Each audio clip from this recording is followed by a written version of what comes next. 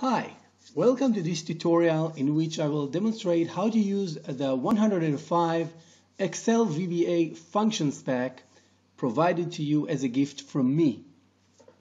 Once you've opened the file that you've received via email and downloaded it, you will see this opening page. Please read it carefully, and when you're ready, you can open the VBA Editor by pressing Alt F11, for example. And in here you will find the forms that are included, the dialog forms that are designed and included. You can see the code behind each and every form and learn how to do that. And you will see all of the 105 modules. They are divided into these sections, 13 sections. For example, here are the array functions, here are the application control functions, export-import functions, etc., etc. General I/O, input-output. What's important to understand is every function or subroutine is documented with these comments at the top of the subroutine or the function. You can see how many total functions there are in this module. And when you scroll down to the end of the functions on each and every module, you will find a section called Using the Functions Examples. And here you will see a subroutine that calls each and every function above here to demonstrate how it is used.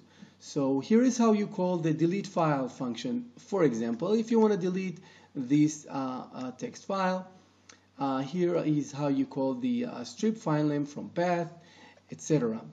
For example, let's run the get drive list function. So I will just press F5, and as you can see, I have all of the drives defined on my Windows system returned just as expected from this function.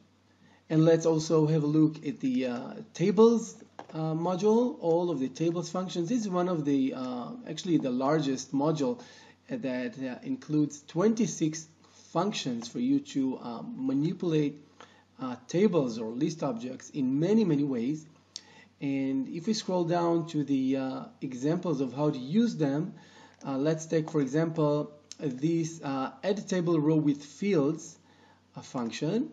For that, you can see that I've prepared different worksheets in this workbook that are serving these functions in different ways. So this makes it easy for you to see how these functions are actually working. So in this Tables tab, I have this RoomsTable list object. You can see it's called RoomsTable. And if you go back, this function actually adds a row to a table with fields, with values. So as you can see, among its arguments is the worksheet that hosts this table, the table name, and the values. And this is a flag. So let's press F5 to run this test subroutine. And we are expecting a new row to be added to this table with the values 4, Saturn, and 20. You see room number, room name, and capacity. So let's do that. F5. As you can see in the background, a new row was actually added. Let's, for instance, delete this table row by calling the delete table row. So we need to position the cursor on any cell along the row to be deleted from this table. So let's say we are going to delete this newly added row. And now we'll press F5 here. Are you sure I can delete this room? This is built into the function, this dialog box. And you can see also how I'm using the nice dialog box forms that are included. I'm clicking yes, and this row should be removed, and indeed it is removed. So this is how you use these functions, and you can test them all one by one. Look to the right worksheet that I'm using in each and every testing subroutine, and that's it. You can freely use all of these functions in your personal and commercial use also programs. However, you are not allowed to distribute them, to send them to somebody else, to publish them in any website or anything.